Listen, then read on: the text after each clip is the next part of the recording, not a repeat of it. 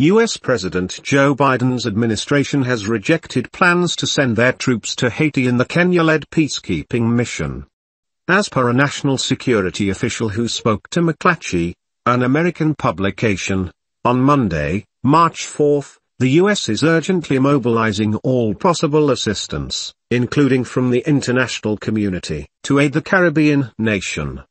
Meanwhile, after Haiti declared a state of emergency, John Kirby, the White House National Security Communications Advisor, emphasized that the White House was working to expedite the deployment of Kenya police officers. He emphasized that the U.S. was working with international partners to offer Haiti immediate support. The decision to not send U.S. troops to the Caribbean nation was made despite requests from Haitian officials who argued that Kenya's deployment had been delayed, leading to more chaos.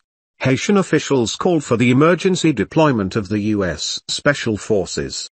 Haitian diplomatic officials raised these concerns during a 72-hour communication with their U.S. officials.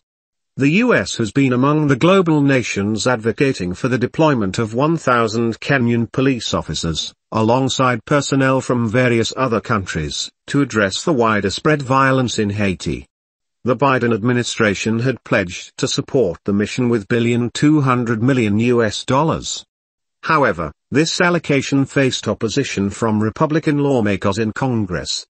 Kenya was among 4 nations who are set to deploy officers to the war-torn nation. Kenya's deployment was however blocked by the High Court in January and termed as unconstitutional.